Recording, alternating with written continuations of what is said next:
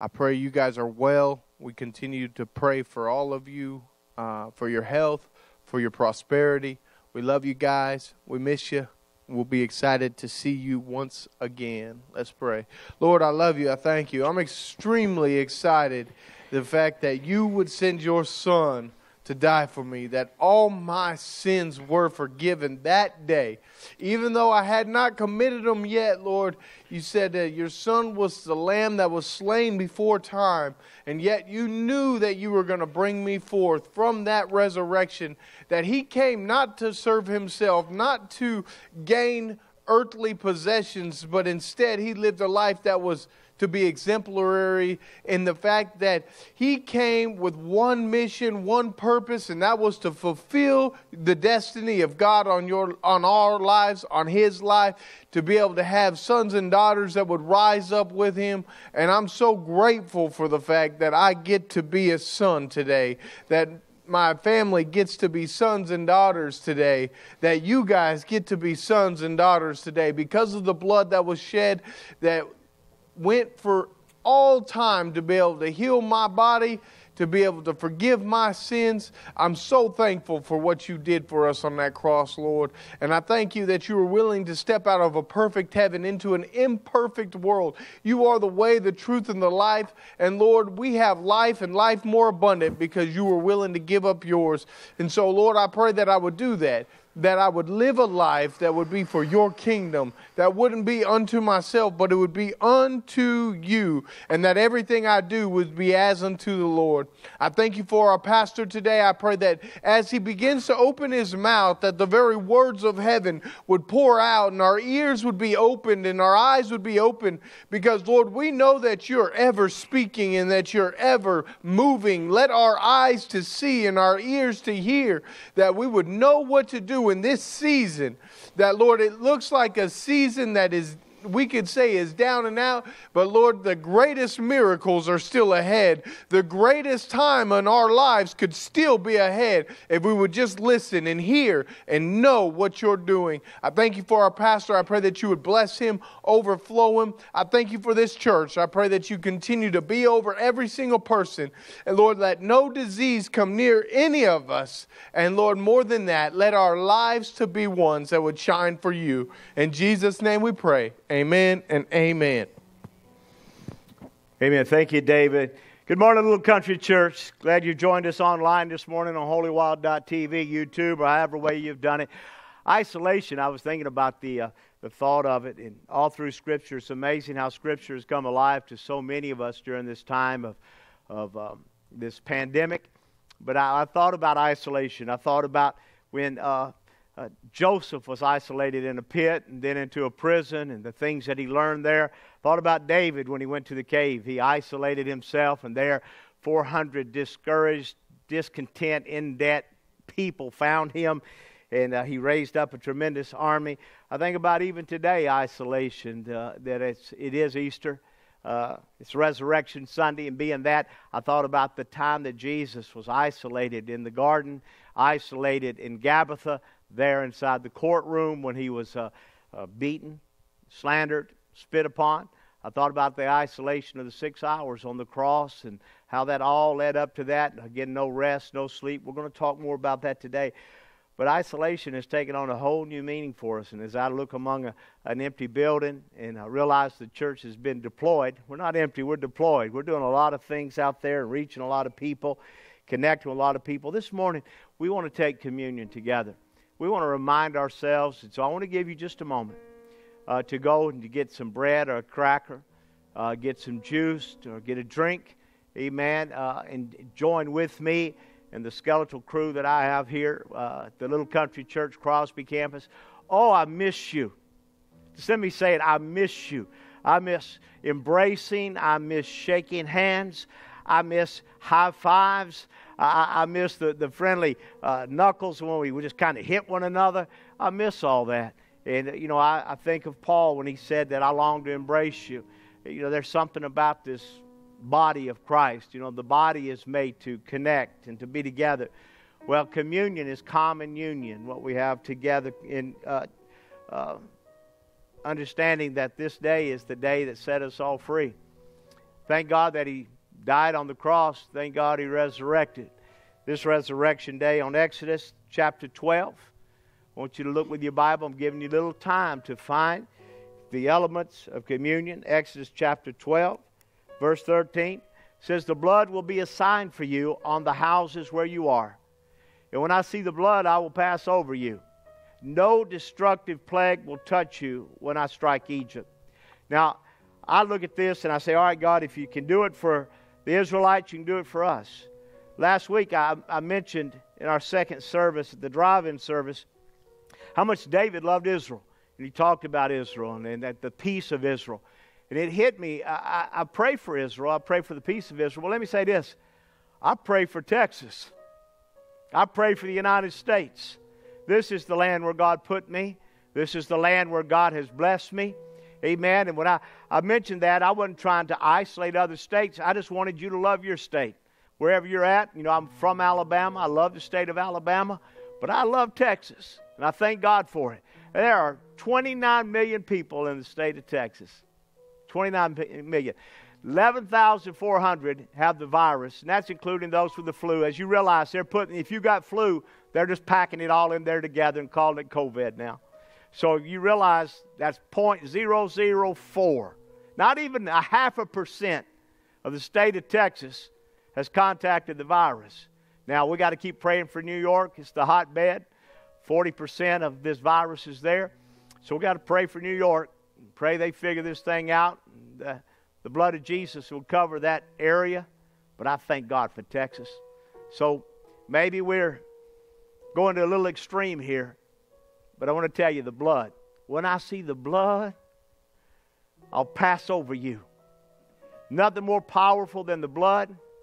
Oh, the blood of Jesus that washes whiter than snow. It was His blood on the cross that changed our lives.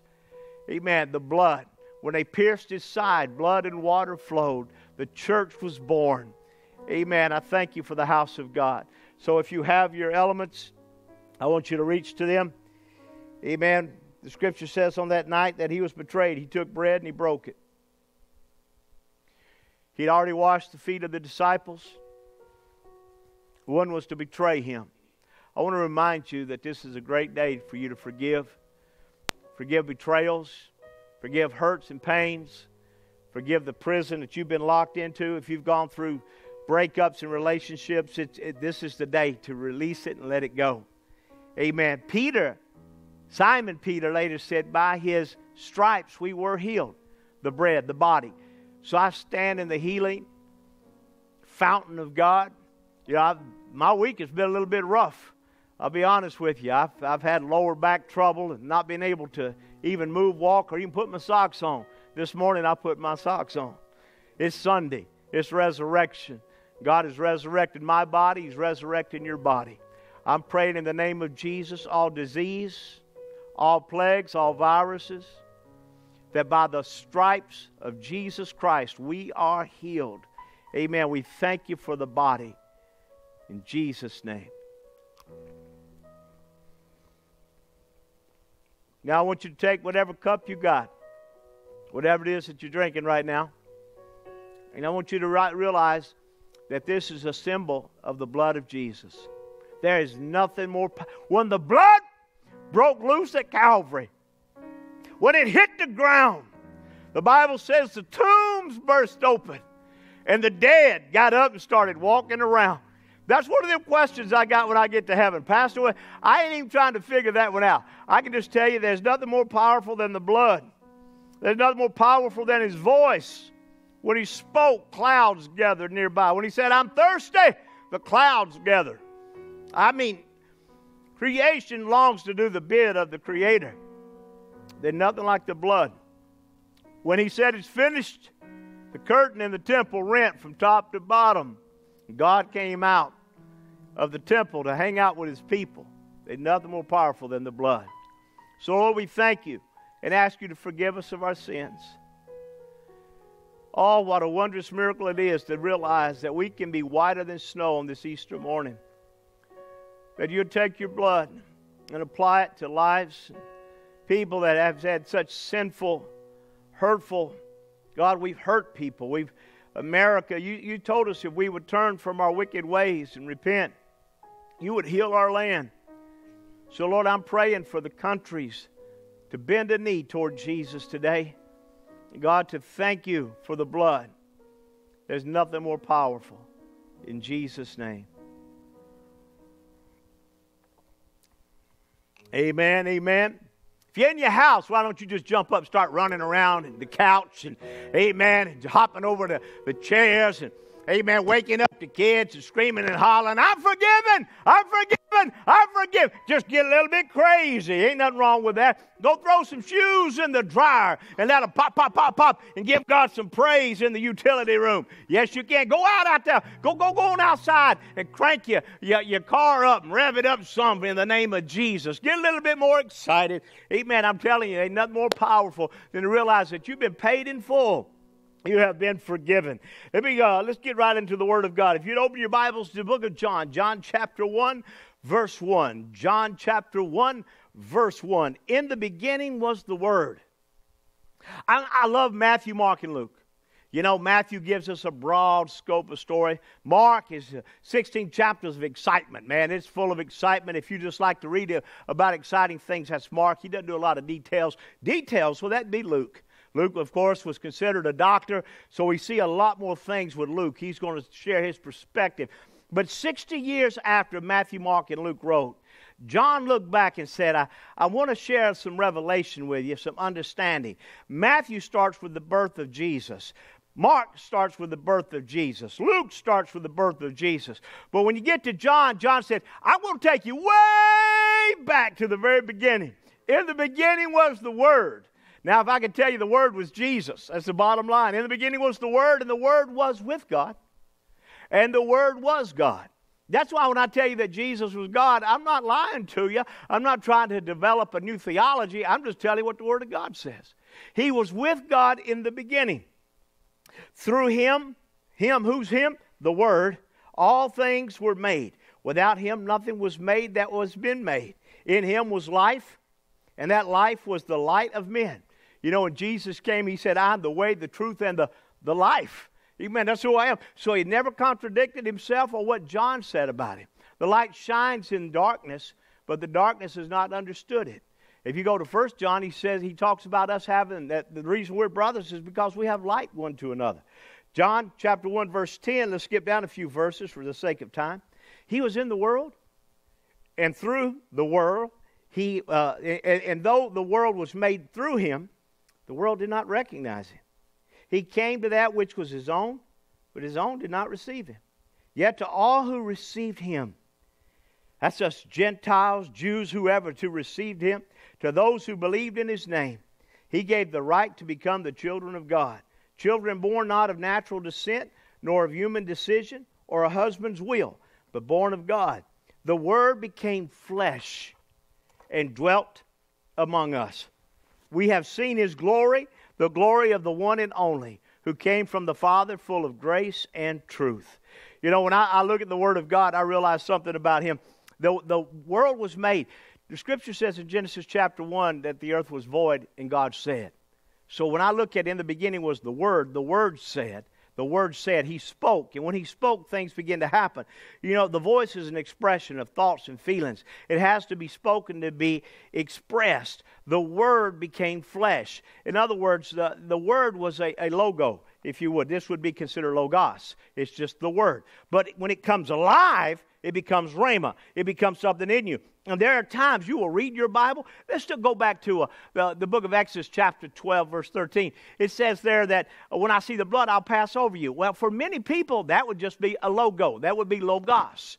But all of a sudden, when you hear that there's a virus in the whole world and it's affecting people, that word just became rhema. In other words, it came alive to us. I mean, last night, my wife and I, we put red bandanas over our doorposts to remind ourselves that the blood is covering our house. We looked after it. I saw other people doing the very same thing.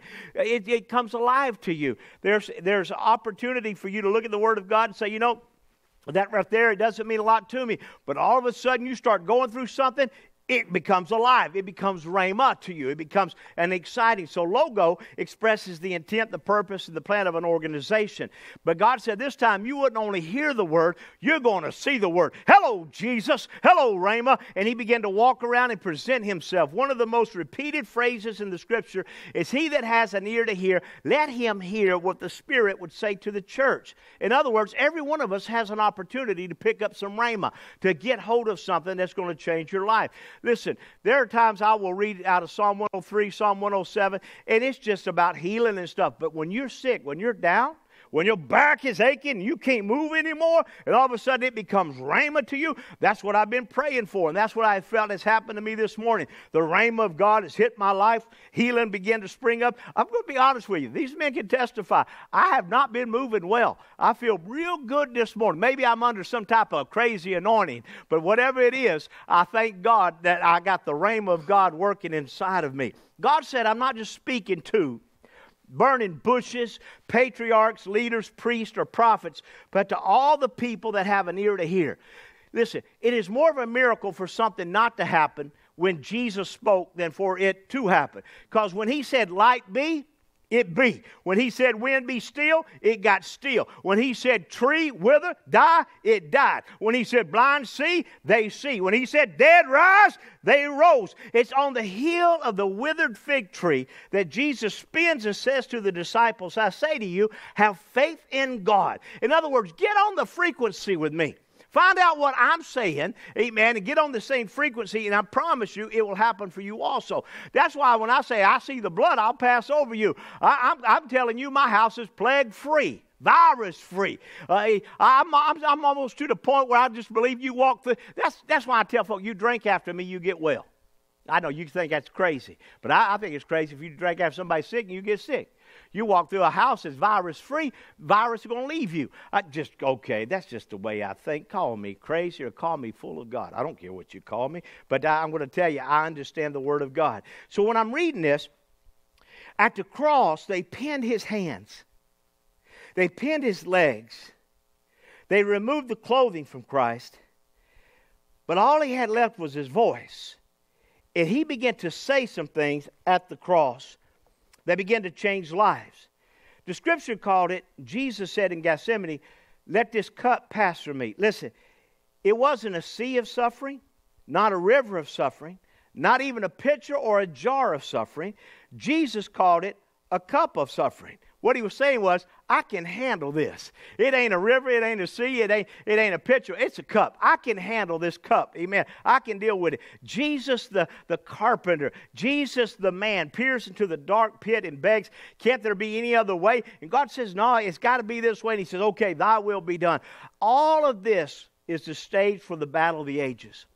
I've talked to you about the premiere. First we had the preview that Jesus was going to die, and then all of a sudden we saw the place, Golgotha, Gabbatha, Gethsemane. We walked through that. We're getting closer to the grave, and then the glory. Notice all the G's there. If you're a student of the Word, you know where I'm going here. And I see all of that begin to be laid out, and we realize that Jesus gets there to Golgotha, the place of the skull. Did you know it was actually called the mouthpiece? When you looked at the skull, you saw the mouth there. So there he began to speak.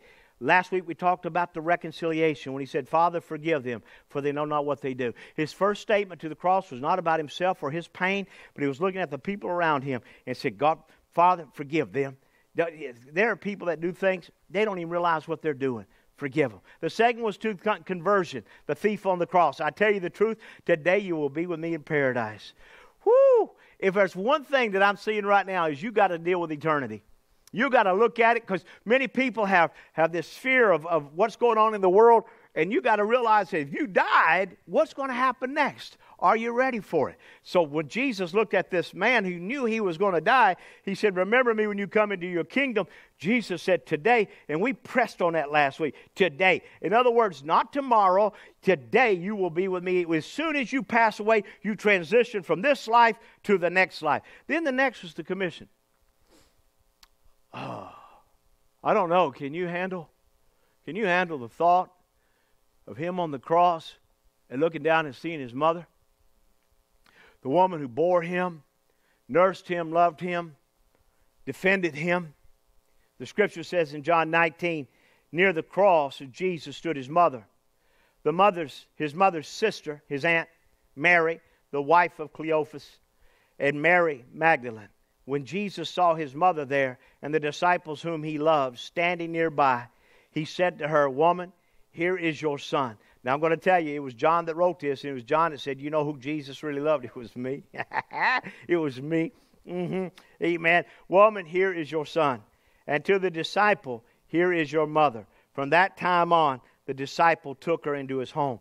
Now, I could preach a whole message on each one of these. I can't this morning, but I can tell you the commission was simply this. Take care of Mama for me, John.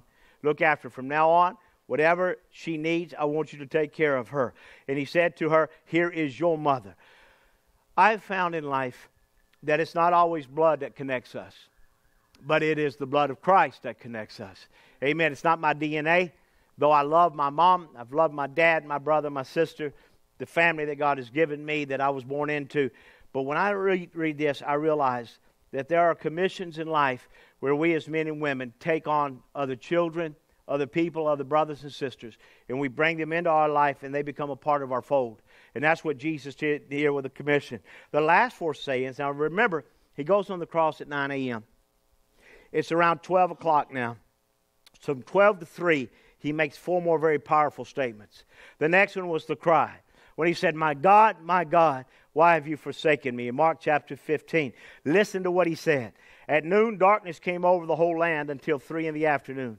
And at 3 in the afternoon, Jesus cried out with a loud voice, 'Eloi, Eloi, lama sabachthani,' which means, my God, why have you forsaken me?" When I think of what happened and the sins that I've committed, you've committed, the secret places in the darkness in our life began to be poured onto him. When you go from Genesis all the way up to the time that Jesus died, all the atrocities of man, the annihilations of whole tribes, the wickedness.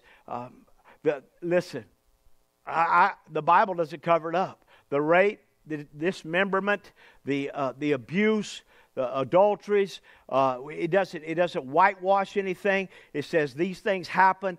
Cain kills Abel. You have Adam and Eve's disobedience in the garden. All of those sins begin to roll up upon Christ. And then if you go from Christ up to where we're at now, you see all the sins of man from Holocaust to the abuse of nation against nation, the wiping out, the infanticide, abortions, all of those things, all of those sins are rolled back upon him that would be. And the blood of Jesus began to wash all of us from our sin. When all the sin was put upon him, he said, my God, why have you forsaken me?" And there are times, I promise you, during this isolation, you have felt like God has left you. He's been away from you. He has not. He's still there. Amen. He's closer than a brother. Amen. When you call upon him, he'll hear you. He listens to you. Amen. He connects with where you're at. 2 Corinthians 5 says, God made him who had no sin to be sin for us, so that in him we might become the righteousness of God. Amen. Isaiah 53:10. "Yet it pleased the Lord to bruise him. He hath put him to grief. Then thou shalt make his soul an offering for sin. As the sins of the world, every disgusting act was poured upon him. My God, why have you left me?" Amen. That dark moment when Jesus, the Son of God, the Word of God, felt that. Amen. And he repulsed on the cross. He backed away. People had to look at him and say, what is going on here? And in my mind's eye, I realized that God had to do that for me. He had to do that for you so that you and I could be sons and daughters. He didn't have to do it, but he literally poured the sins, the abuse, the wickedness, the darkness upon him. Satan has to be laughing. The devils have to be circling like vultures at that moment. And then Jesus said, "I thirst."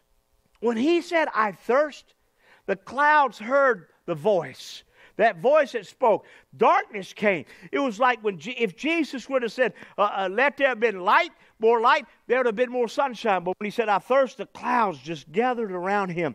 And it was like they were waiting on permission to turn on the faucet and begin to drench Golgotha with rain. They were waiting on that moment. "I thirst." And then the conquering. He said in John 19, verse 2, and I'm moving quickly here, but later he says, knowing that all these things were completed. so that the scripture would be fulfilled. Jesus said, I'm thirsty. A jar of wine vinegar was there, and the soldiers soaked a sponge in it. They put the sponge on a stalk on the hyssop plant and lifted it to Jesus' lips. When he received the drink, he said, it is finished. With that, he bowed his head and gave up his spirit. The word is tetelestai. Over with, finished, accomplished. When Jesus said this, and I've heard it mispreached, where people said that Jesus said, I am finished. He didn't say, I am finished. He said, it is finished. In other words, I came, you've seen the movie. You saw Malchus's ear get put back on. You saw Barabbas get free. You saw Peter's, if you would, denial and Judas's betrayal. You saw the picture. It's all taking place before us. And now on the cross, all the things that he said. But when he gets to this place, it is finished. He was talking about the plan that God had. This premiere, as you see, the plan was very important. For you to understand, it was by the blood of Christ that all of us would be set free. It is finished. Amen.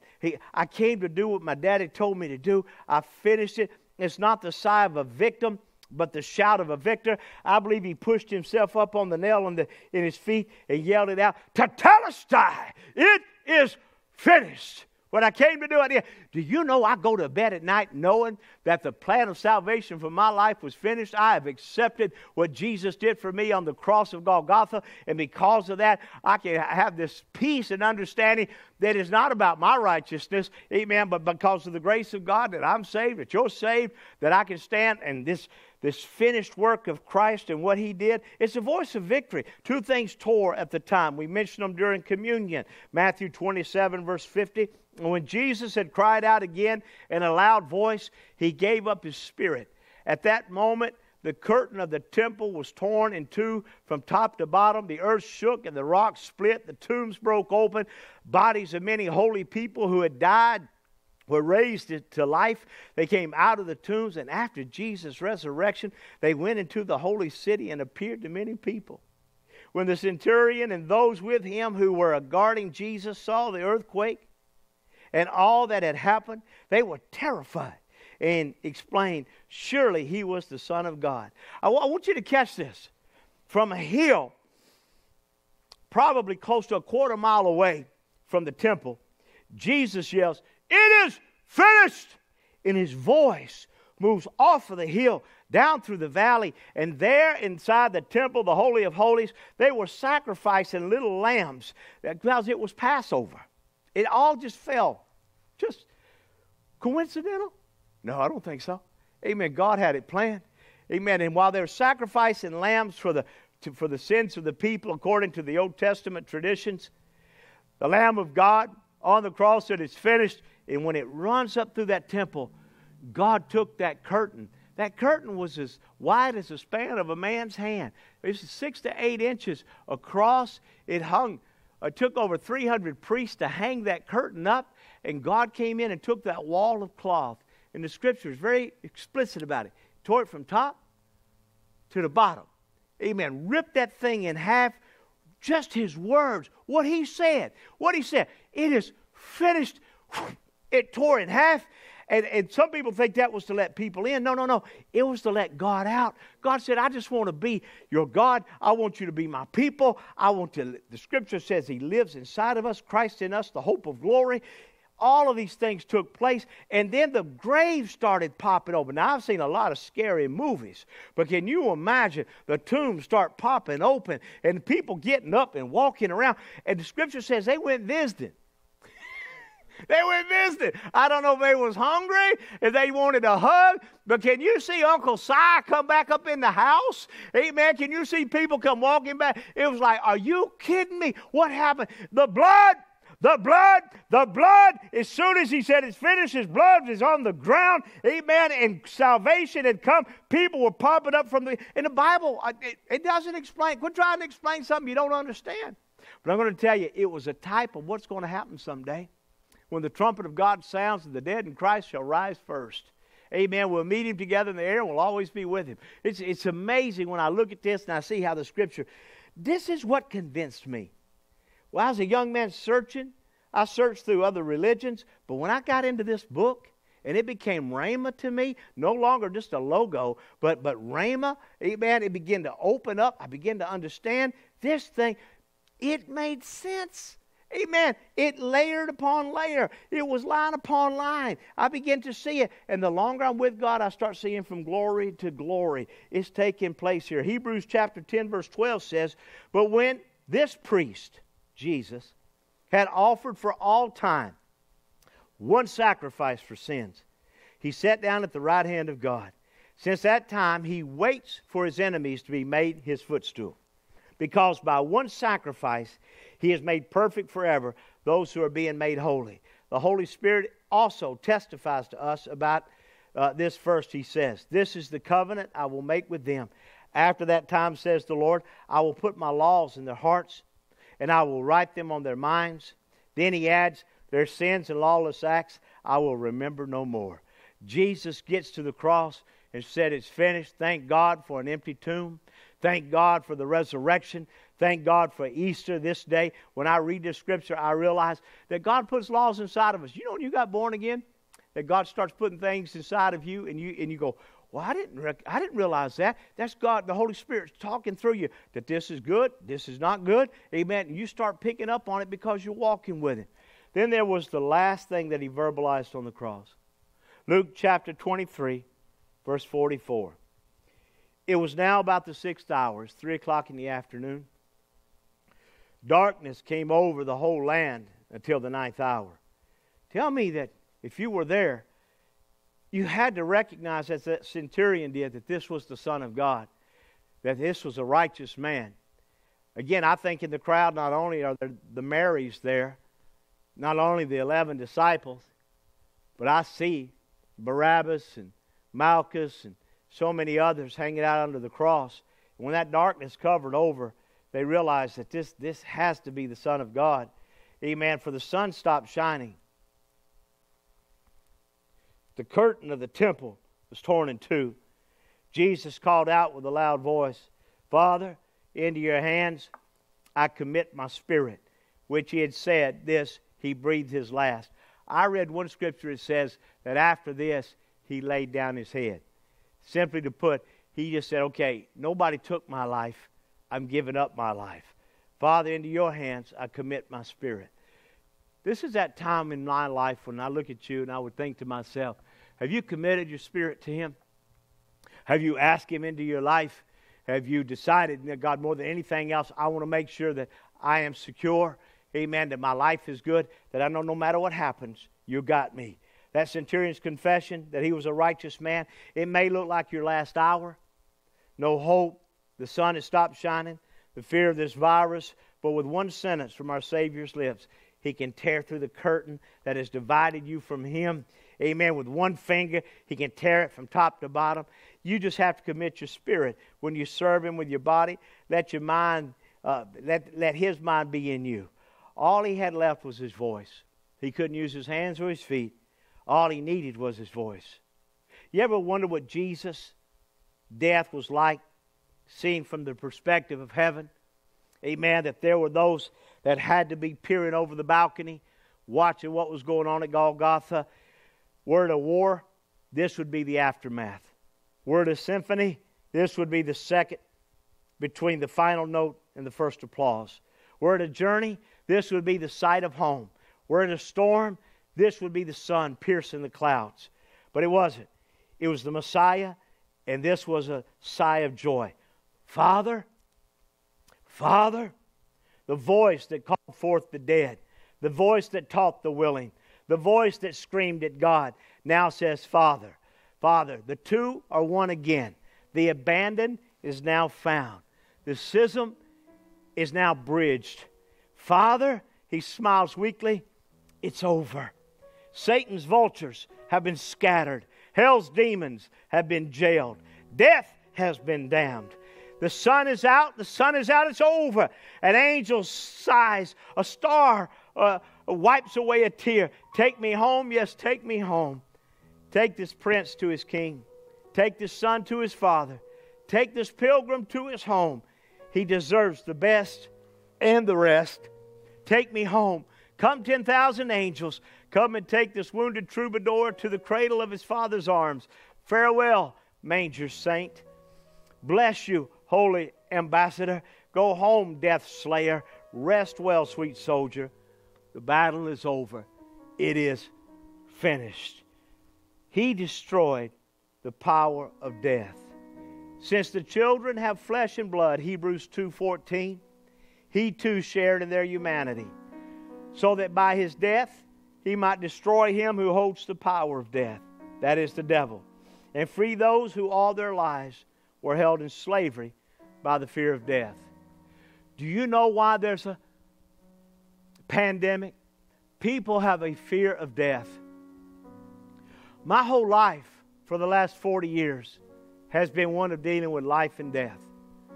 And I want to tell you, I stand on this resurrected Sunday telling you, because of what He did on the cross and the resurrection of that third day, that death no longer has power over us. There's no more the fear and the tyranny of it. That He took the keys of death, hell, and the grave. He stands victorious over it. And when we transition from this life to the next, it's going to be a greater life than you've ever imagined. Eye has not seen nor ear heard, nor has it entered in the heart of man what God has prepared for those He loves. Amen. He loves you. He loves you. He loves you. I'll say it again. He loves you. Easter proved it, demonstrated it. The Logos became Rhema, died on the cross for us. Death no longer holds its power. There's no longer fear and tyranny of it. So I stand and proclaim it to you. He's resurrected for your sake and my sake.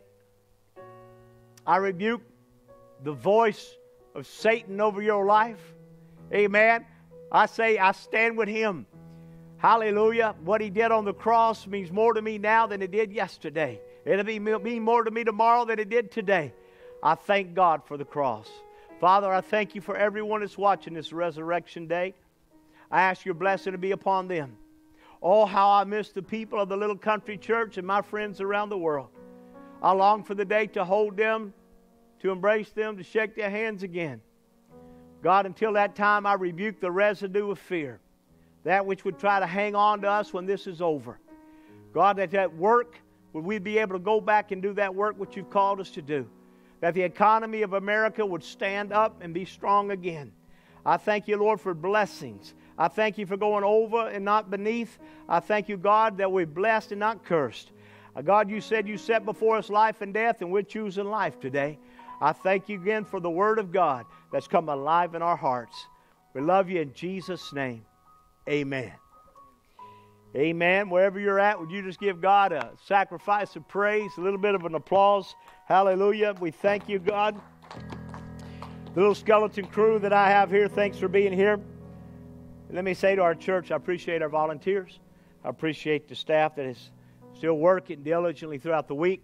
10:30, we will be having a drive-in service at our New Caney campus. Would love for you to join us there. The weather, God has blessed us. Amen. Might have hurt some other brothers and sisters, but it's went north of us, so we should be able to get on the property. There on the property, a friend of mine by the name of Justin Gambino, tremendous musician, will be singing.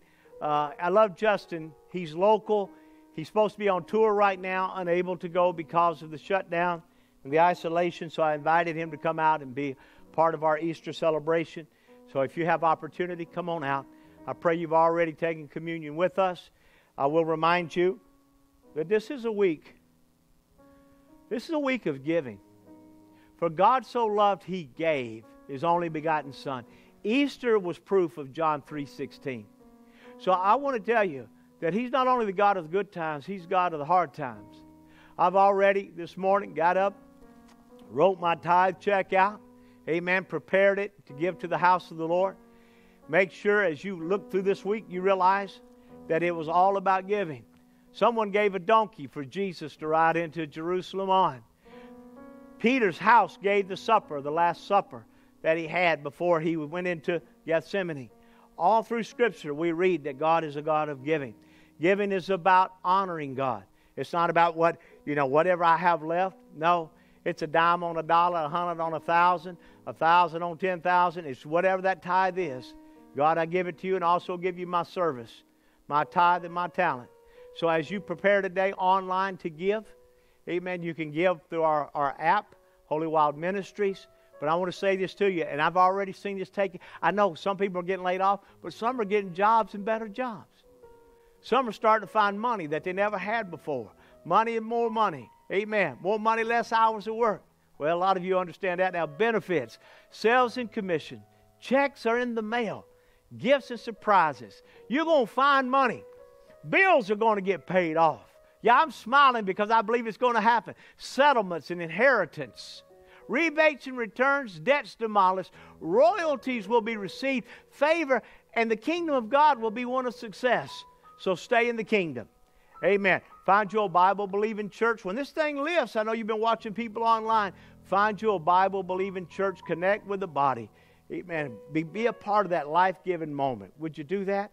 We're going to keep celebrating the King of Kings. Watch us on Facebook Live. We'll be on at 10:30, 10:35. You'll be able to pick us up out there. I love you. I'll miss you. And until next week, I say success to you and success to the kingdom of God. Amen. Hallelujah.